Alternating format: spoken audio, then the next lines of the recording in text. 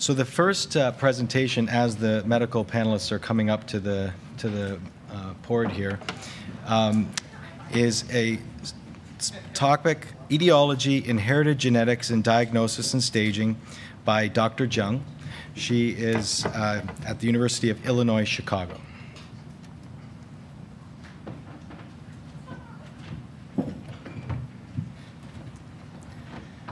Well, I want to thank all of you, the organizers, Debbie, who I met for the first time today, very inspiring, my colleagues who are here, the patients, and especially the caregivers. I was really wrapped with the last presentation. It's very moving, even for us who deal with this every day on this other side, but to just see the whole 360, what it involves, what we still need to do to help. So thank you for letting me participate in this. I go right into the talk, correct? Sure. This is the forward. Okay, here. so I turn Forward. this way. Okay.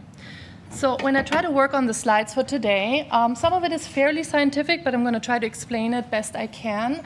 Some information may be more than you have heard before, but that's kind of the gist. We want to push a little bit so everybody's informed and can make informed decisions.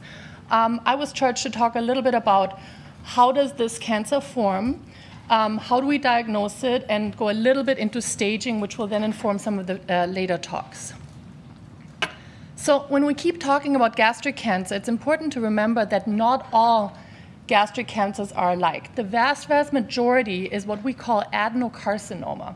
And there's some very interesting things coming scientifically on where these cancers form, and we've heard a little bit about that from the panel already. Traditionally, those were all located in the body of the stomach, but now we've heard a lot about GE junction cancers, and GE junction is really where the stomach and the esophagus meet. It's important because there's different type of symptoms associated with it, and there's also some thought that these may be different types of cancers and that they're caused by different things. We've also heard of intestinal versus diffuse. Diffuse was the one that Missy described that she had. Intestinal is the one where the stomach lining changes from a stomach lining to an intestinal lining, and that's a precursor, and that's important because when we do the biopsies and we see some of that intestinal lining, we know that it's a precancerous lesion. So a lot of these things are important to understand where is this coming from and how do we need to react. There's also other tumors of the stomach that are not carcinoma. So that could be lymphoma. It's not as common, but it's important because there can be antibiotic treatment that can actually help. And I'll talk a little bit about some of the bacteria that have been implicated in gastric cancer. Much rarer is something called a carcinoid tumor. And then there's stromal tumors, which is really more from the muscle cells that can become quite large and also have a different type of treatment. And lastly, and that's especially important, we had some discussions about family history and finding out your family history. There could be tumors of the stomach that did not originate in the stomach itself, and that's important to know when you've had a relative who's had supposedly stomach cancer. Was that really a cancer that came from the stomach? It could have been a metastasis. So we heard a lot about this already, partially from Debbie. I'm just going to summarize a little bit. It is still a very high cause of death, as we've heard today.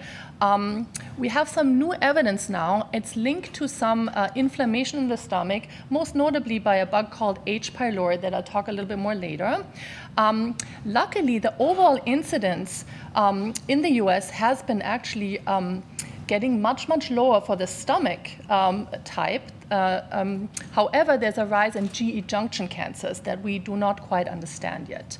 We still have a poor prognosis.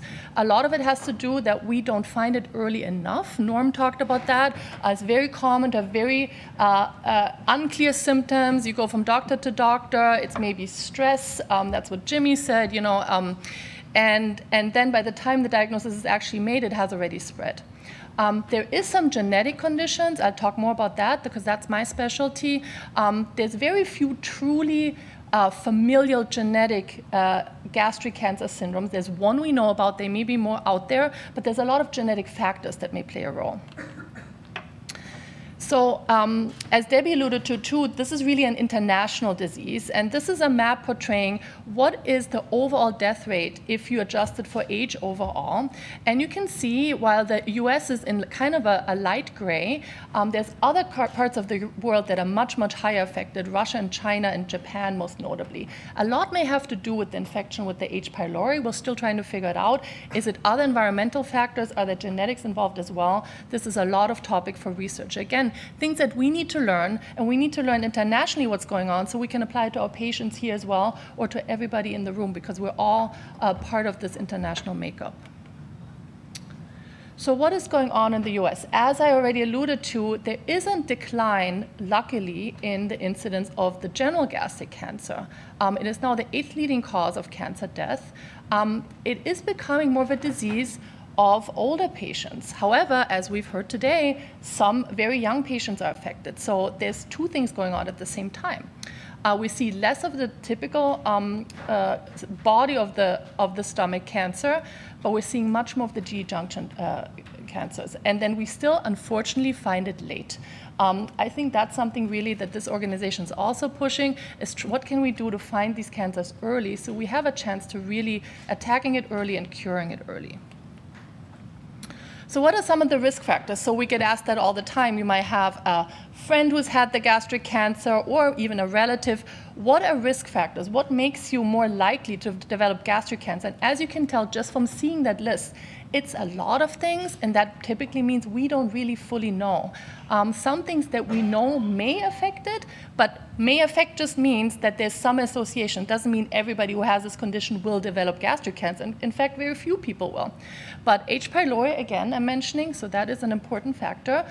Something called autoimmune gastritis, so any type of inflammation of the stomach. Could be if you've had gastric surgery for other reasons, or something we call atrophic gastritis, where the lining has changed so it doesn't secrete acid anymore. So all these conditions have lower acid in the stomach, and the thought is maybe there's more bacteria then, and that those bacteria then contribute to the gastric cancer forming. It could also be just changes that are due to maybe inflammation or something else, where the stomach lining is basically forced to proliferate more, to grow more. It could be in form of a polyp, like an adenoma that's a precancerous. It could be that it changes into a different type of lining, like more like an intestinal type lining. It could be Barrett's. We talked about GE junction cancers from the stomach, but there's also some that come from the esophagus and grow downwards. So Barrett's can be a precursor of esophageal cancer that's associated with acid exposure in the esophagus. And then genetic risk factors. I talked about gastric cancer families. That is very rare, but very striking. There's certain genes that can get passed on that really have a very high risk of gastric cancer itself. Luckily, that is very rare, but it's important for us to learn about this because these genes might be modified by other genes and might be much more common in the general population that we even know of. There's other cancer syndromes that may not primarily affect the stomach, most notably FAP that affects colon cancer or Lynch syndrome, but it also has a higher risk of gastric cancer. The gastric cancer syndrome I talked about, I'll allude to more later. The gene is called CDH1. And there are other ones that we're looking at more, and I'll talk a little bit about some of the genetic analysis that's being done right now, where we find that a combination of different genes that may be doing something completely different can actually affect gastric cancer risk. So how does this present? And I think we've heard from the panel that very, very often early on, there really are very little symptoms. Or the symptoms are very vague. Who hasn't woken up in the morning and not felt an appetite? Who hasn't had a little bit of a twinge in the stomach? And that's a very, very common symptom. So how do you pick up when do you have to do an endoscopy, especially if it's a young person? However, the elderly are mostly affected, and it is a vague symptom. So, and if it's a symptom that's new, typically people said, I've never had any issue, and all of a sudden I'm having a hard time swallowing. Like Missy said, over time, she then developed this hard time swallowing, and that's when her doctor said, there's something wrong, let's look at this more carefully. So if something's changing, if you start losing weight, if you really don't feel like eating, again, all these things are very vague. It's putting everything into context. Jimmy said a stomach ulcer. So ulcers are still not rare.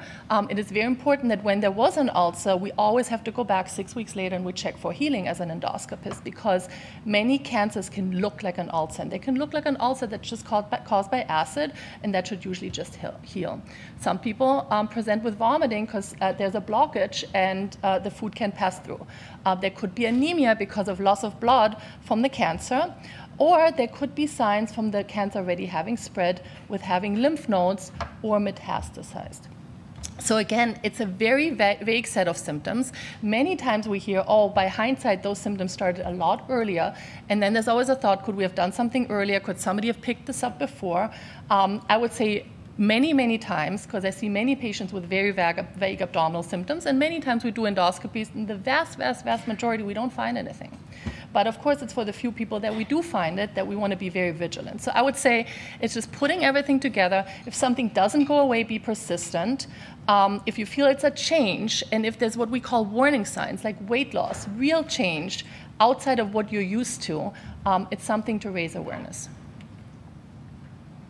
So how do we diagnose? And for now, the most common way of diagnosing still, and I think most of the panelists refer to that too, is an upper GI endoscopy. So that's when you go down with a scope into the stomach, you can look at the lining, and at the same time, if you see something that looks suspicious, you can take biopsies, and that then gets analyzed under the microscope. That will allow to make the diagnosis and also give some information about the type of the cancer. Is it the diffuse type or is it the intestinal type? That doesn't tell you much about how far it has spread. That's just the initial diagnosis. And from what the panel said, once the diagnosis is made, then more workup is being done to get more information on how deep it has spread. Especially in the past, there were ways to do a barium swallow where contrast material is being swallowed and then an X-ray is taken to look at the outline of the stomach. And that can give you an idea that there's a cancer. However, there's a problem that many times it may not pick up a small cancer. And sometimes people, like I think Missy mentioned, she was getting a CT for a different reason, and that's how it was found. So sometimes that's incidental, something's found on CT for some other reason, and then we go in and look specifically. So there's multiple ways that this can be diagnosed. I think other speakers will talk a little bit more about specifically what treatment is being done for what stage. And it's fairly complicated even for healthcare professionals, but T and M staging is the typical staging that's being used. T is tumor, N is nodes, lymph nodes, M is metastases. Each one gets a number, and that number together informs the stage. And the stage usually informs what kind of treatment is being offered. The most important thing, we could give a whole hour just on this. The most important thing to remember on this is this what is called loco-regional, which meaning confined to the stomach and around it, or is it systemic? This is the information that really we're trying to garner when we get all that information. And what information are we getting? So typically, for sure, there's an abdomen and pelvis CT scan to see are there lymph nodes. Is there mets to the peritoneum, as Missy had mentioned, so where there's some seepage into the abdominal cavity. Also, usually the lungs are being looked at for metastases. That could be an X-ray in old times. Most of the time now we do a CT of the chest. To look for liver mets, usually it's the CT of the abdomen, but you could use an ultrasound. Many times we go back in with an ultrasound probe to look at the stomach lining to see how deep this tumor is, because that tells us how many layers are involved and how far deep it has gone, and whether there are also lymph nodes, and most importantly, whether it affects adjoining vessels, because that again tells us if there's a surgery, how extensive should that surgery be? Is it something where the surgery is likely to be successful to remove the whole tumor? And then finally, there's PET scanning, where the metabolic activity of metastases is being used to pick up whether anything else has spread. So how can these look like? Many times it really looks like an ulcer or a polyp, and then we take biopsies from this, and then we look at it under the microscope. So this is how it can look like under the microscope. So I just brought two examples. One is the intestinal type. Even for the non-physician, you can see that it looks a lot more organized. It kind of forms these glands. It's still growing in an organized fashion versus the diffuse type. You see it's cells all over that are kind of invaded each other. So this is how this would look like. These are some older pictures from how an upper GI serous would look like. So you see on the left, with the pyloric obstruction on the left side, this is somebody who may present with early satiety. They can't eat. They have nausea and vomiting, because where the little arrow shows, that's a narrowing. That's where it should be wide open, where the stomach empties into the small intestine, and it's narrowed because a tumor is sitting right there. The arrow on the right shows you an indentation, which is basically, if you look at the black around it, that would be the tumor. So the tumor is grown and it has a local ulcer in the middle. This is something that could actually look like an ulcer on endoscopy. Now, endoscopic ultrasound is a fairly new technique that we now use. It is a little bit difficult to fully understand for physicians too. If you see on the bottom, you have the scope. So this is a radial scope. So it's a probe you go down into the stomach. The scope abuts the lining, as you can see on the top. And whatever is dark up there or red and below is the mass. And you can basically see the outlining of this mass. And where it says invasion, it tells you how far it's gone, because that invasive border is basically where the end of the outside of the stomach is. So that gives you a good idea of where the stomach, how far it has grown. So how does this form? So there are many, many theories. Again, we could do a whole hour on this. But as of today, yes, as of today, I'm giving the 5 minutes, so not an hour on this one, right? As of today, there's a couple of things that can lead to this. One is we feel like certain types of eating, there's some thought that cured meat, salt, can lead to some gastritis, H. pylori again, and then that this gastritis can lead to the lining to get thinner, the thinner lining to change into a different lining, that then becoming busy, as we call dysplasia, and we can see that under the microscope, and then leading to cancer. So what about inflammation and cancer? So we even have a Times article on this, and I'm not going to go over all of those, but there's many, many conditions where there's first a lot of inflammation, and then there's cancer. What about H. pylori? So I mentioned this a bunch of times now, and it's important to understand how this forms. So many of us, and especially in countries where there's not as good refrigeration or where food doesn't get cooked all the way through, we have H. pylori. And so H. pylori resides in the stomach. In early adulthood, there might be some gastritis we may not even know about. And if you look at the number, 90% of people with H. pylori don't even feel a thing. You could have ulcers from it, but 0.5% there may be a gastric cancer associated with it. Now, the other way around, many gastric cancer patients have H. pylori. So how does H. pylori do it? We don't really fully understand. There might be two different effects that we're thinking about. One is indirect via the immune system itself, that then makes the cancer be promoted from a local cancer to a bigger cancer, versus the direct effects where actually the cancer just gets started because of the effects of the bacterium. I want to just briefly talk about the genetic assessments, and there's two different types. I know at the very end we're going to talk of the genome of the stomach, so I don't want to really fully steal your thunder, but this was done by Adam Bass, who I believe is also here, one of the members of Debbie's foundation I saw. So what he did is like grind up all kinds of different stomachs and look at what are the genetic mutations in these stomachs. Now, this is not something that's being passed on through generations. This is the actual stomach and what's the genetics of that tumor, and can we group them and understand better what the treatment is. And what he found is that there were 4 different types of stomach cancers, genetically speaking. And he also located where are they located and do they look differently. And this is really the stuff that's going to be the wave of the future, that we understand how is that tumor genetically made up, what are they likely, what treatment are they likely to respond to, what treatment should they get, what is higher risk and what is lower risk. And in interest of time, I'm just going to briefly mention 2 of them have different mechanisms of how they form mutations. One is chromosomal unstable, where chromosomes break off and activate certain genes. The other one is microsatellite unstable, where there's lots of small mutations affecting genes. One seemed to be associated with a virus called Epstein-Barr, and then the other one is genomically stable. So this is in the early infancy, but we've gotten a lot of information that we have to sift through, and it really helps the oncologist inform what chemo should a person have, what treatment should they have, what surveillance should they have. So this is really to stay tuned. Lastly, I'm going to talk about the hereditary form. As I mentioned, this is very, very rare, but it's very interesting for us to understand how these tumors formed. This was reported in 1998. It is an autosomal dominant. That means it is passed on through either the father or the mother.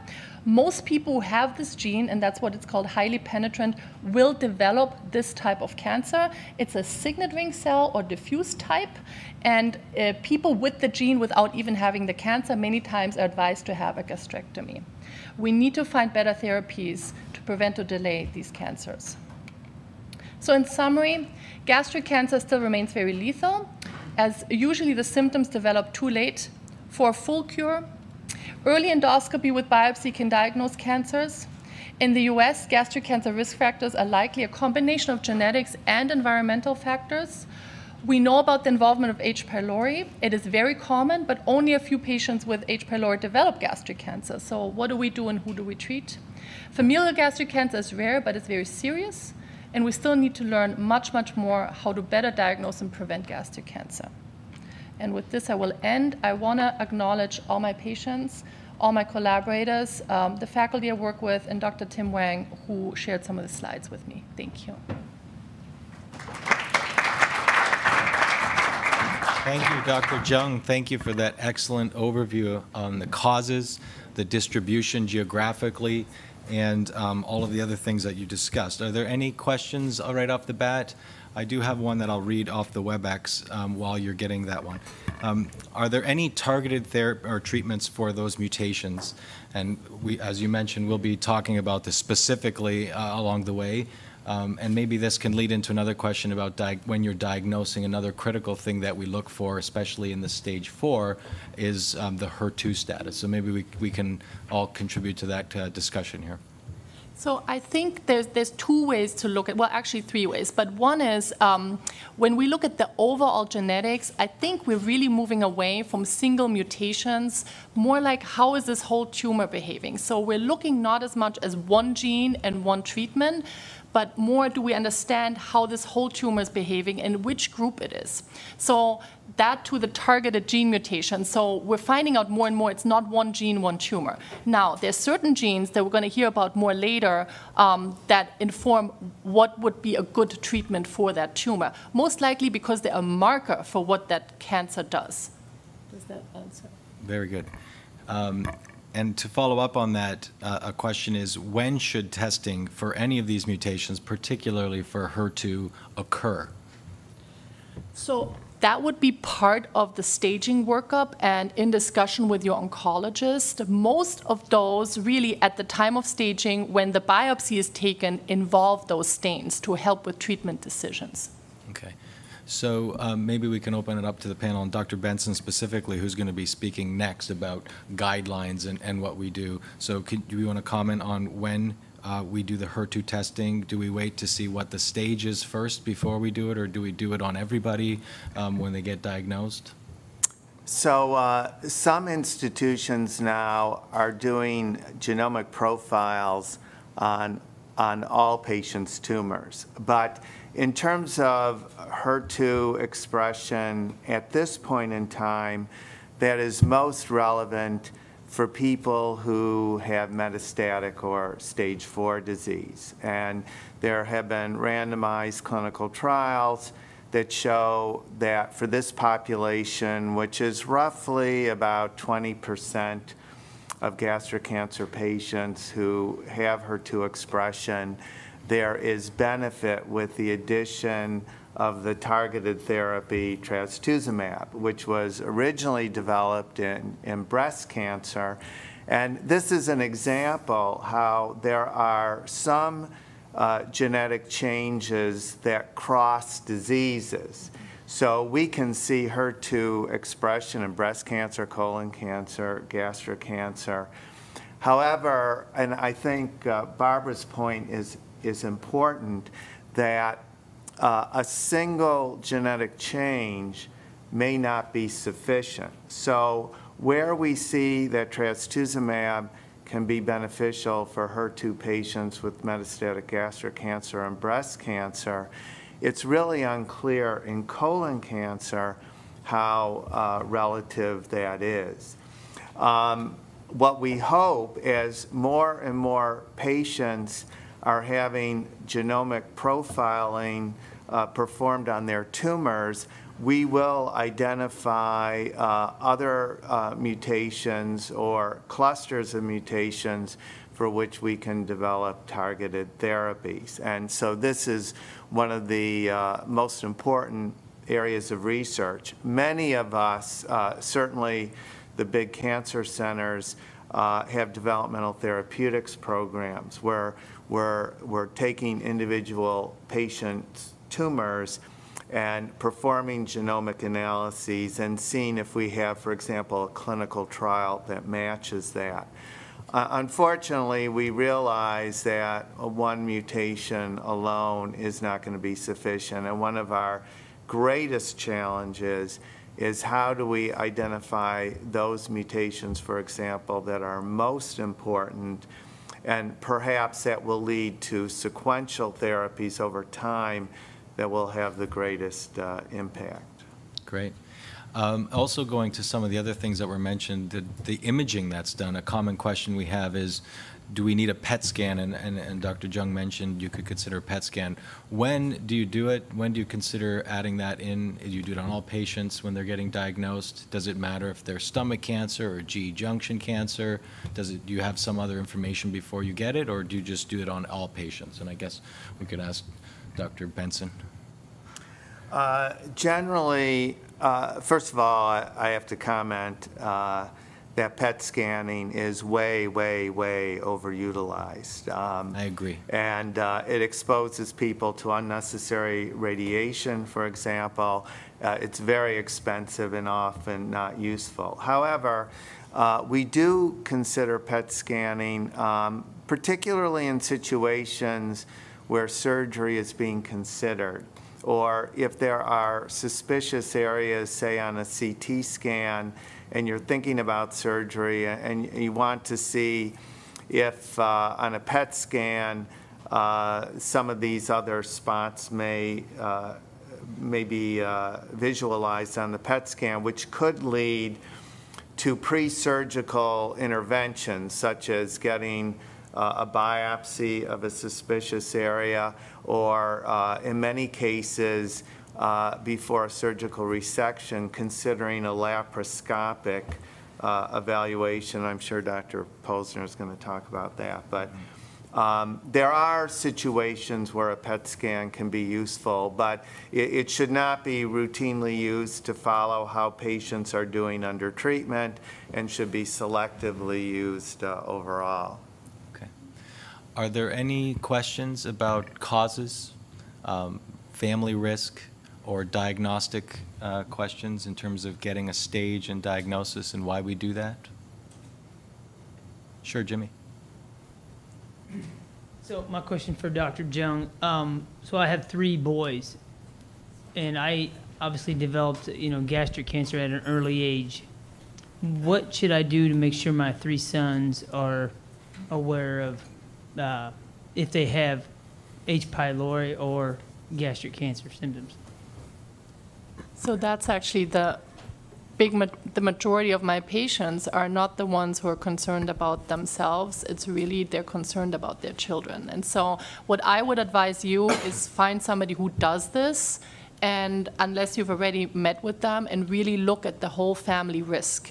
What other cancers were in the family? The fact that you had it so early makes one worried that there is a genetic part. Now, as I mentioned, there's only one genetic syndrome that we know about. That would be easy to find out if you have that or not.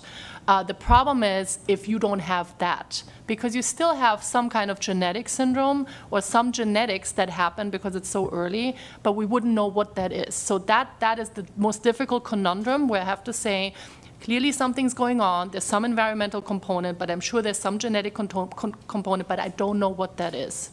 And that's basically when a plan is developed of when to maybe check the children, although there's no data for this right now. That's where you're going to end up in an area where there's no guidelines, no data, what to do about H. pylori. What I typically do in patients who have a higher risk because they have another syndrome, I always check for H. pylori and I give the antibiotics to treat it, although it wouldn't be otherwise indicated. But in somebody with a higher risk of gastric cancer, I always treat that, so at least I have that risk eliminated. Can you expand? We've talked a little bit about tumor sequencing and looking at higher numbers of genes all at the same time. Dr. Benson mentioned, and I'm going to be talking specifically about that in the last lecture.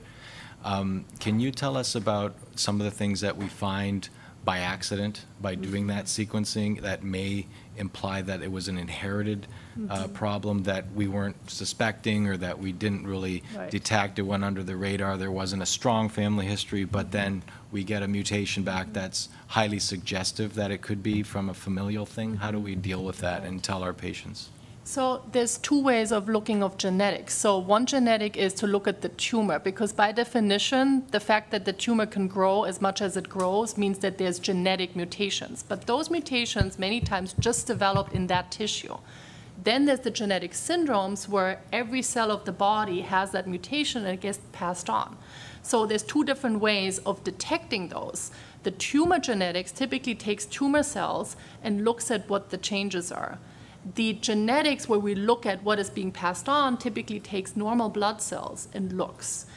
So any genetic analysis, especially now as we have very powerful techniques to look for hundreds and hundreds of mutations, has the risk or the benefit, depending on how you look at it, to pick up things that we did not expect. So one of the things that always before we do a genetic analysis, especially if we do a blood genetic analysis, there has to be a counseling and there has to be a consent. And one of the things that we consent for is we may pick up things that we weren't looking for.